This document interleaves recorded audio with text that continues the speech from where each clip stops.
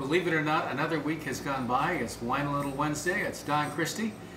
My wife and I both share a birthday, and our niece gave us a present of a bottle of wine, Lockhart Chardonnay 2016.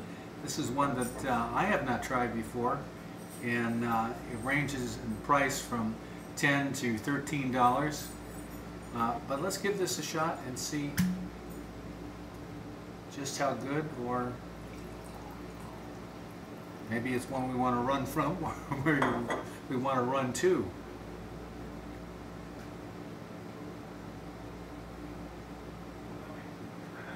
It says it's aged for 6 months in French oak.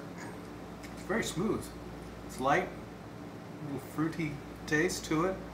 It's a typical California wine, fermented in stainless steel and finished off in a oak barrel.